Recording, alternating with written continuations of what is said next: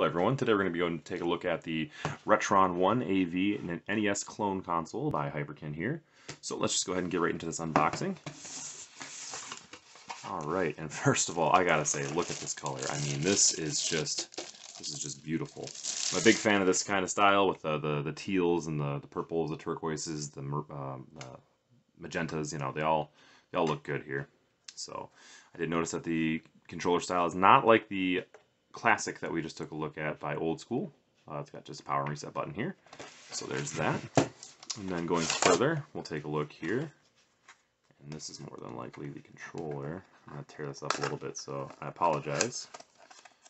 And we've got a controller in a similar scheme here. So we've got the Hyperkin Scout.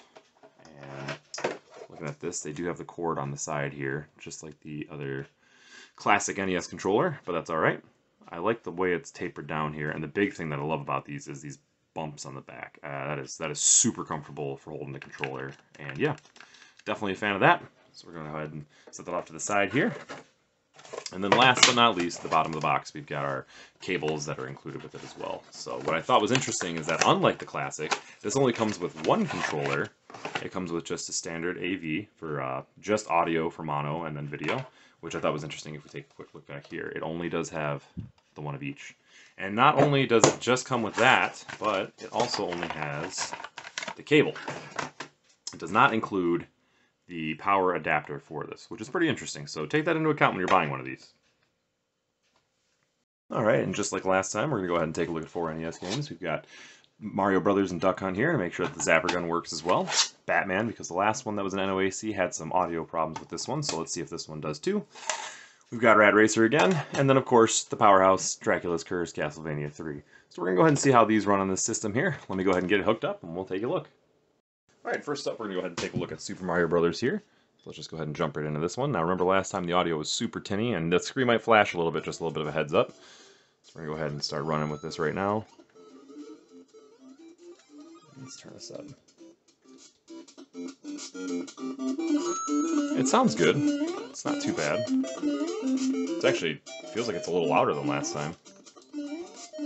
So yeah, it looks good, sounds good. It could be because it's just mono as opposed to being dual mono, so that might be part of the reason. But yeah, overall, it sounds pretty good, looks pretty good. Let's see how the coins sound. Coins are a little sharp still, but again, not too bad. Let's go ahead and finish up the level here.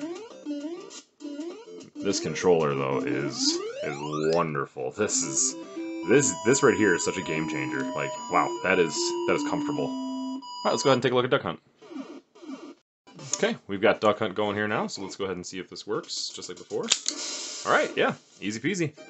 First shot, not a problem. And again. And one more time, why not? Alright, Duck Hunt works. That's good. Just like before too, we're going to see if it's difficult to pull this out or not. So, yeah, not too bad. The other one was a little easier. I will say that I demoed this just a little less than the other one, but still holds on to them well, but it's not impossible to get out. Next up, we're going to go ahead and take a look at Batman, just like before, see if this one has any audio problems. And turning it on. Let's see how it does.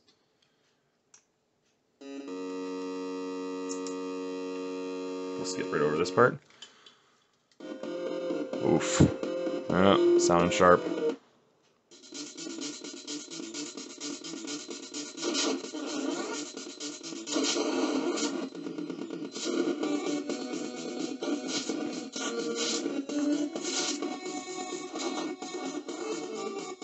Yeah, you can hear it skipping just like before.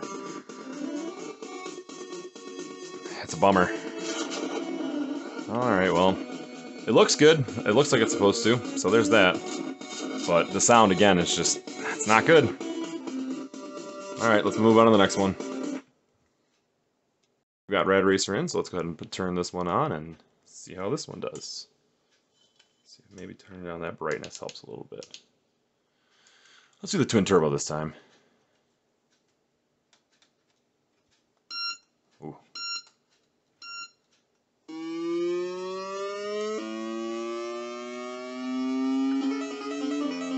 Sounds just as like it's supposed to.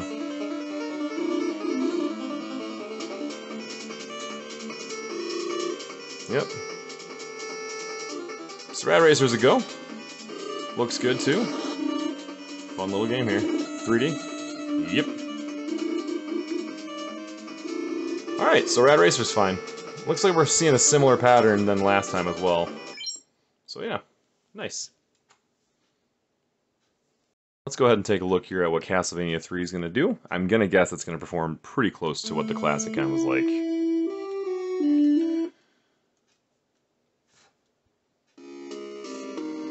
Oof. I don't know if you can hear that, but not good.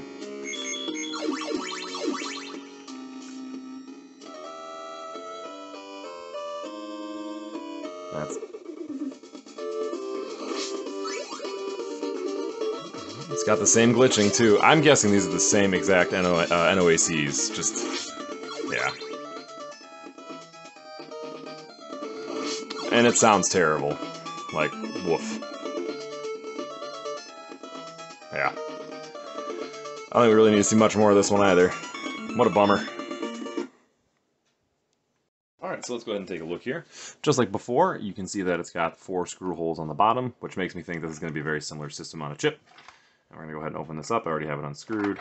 And it actually has a little bit more wiggle room this time. And yeah, that looks almost like the same board, same situation here. It's just a cheap little chip. This LED is all the way up there, though. There's actually a slot inside of here you have to make sure it fits into.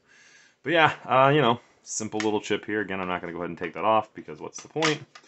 These are just cheap little retro duplicates here. So let's go see if we can fit this back in. And there we go. Puts back together pretty easy. So, when it comes down to it, do I recommend this system? For the system itself, no. I don't recommend it for this. But the good news is you can get this down anywhere to $14 for the basic gray one. I paid $17 for this whole setup here. And while that might seem pricey for a system that I don't want to keep, the good news is that I love this controller. I think this controller is fantastic. I've actually used it for, I'd say, about 4 to 5 hours already with my regular NES, and I can't get enough of it. The little nubs here at the end that are angled down is great, and these on the back just really, I mean, it's crazy, but like, you can anchor your fingers underneath, and it's just so much more comfortable. So yeah, definitely something that I like about it. I paid $17 for this, and I think that what I'm going to do, honestly, is I'm going to keep it for the controller. It'll be nice to have this as a backup, maybe if a friend wants an extra console, or they have a couple NES games they want to play, or maybe I'll just see if a local game store will take it, but really, I just want it for the controller at this point. I do know that I've seen some other YouTubers claim you can get the gray versions down to $14, and that's just $1 or $2 over the gray version of this controller. I actually didn't end up keeping the Classiq N that I had either, because it had no redeeming factors. Like, this one might have a bad console, but at least has a great controller. Those controllers were not that good, and the console itself was not good either.